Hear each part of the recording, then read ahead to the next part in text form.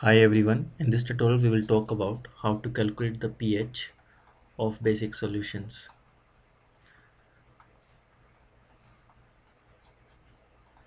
So what are the basics solutions?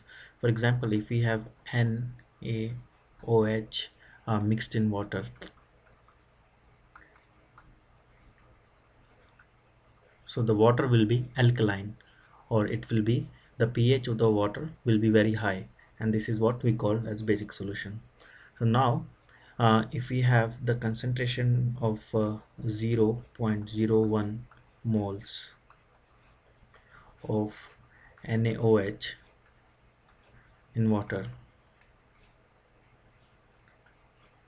then we can say pOH will be equal to negative log of 0.01, and that will be equal to minus 2 or equal to 2.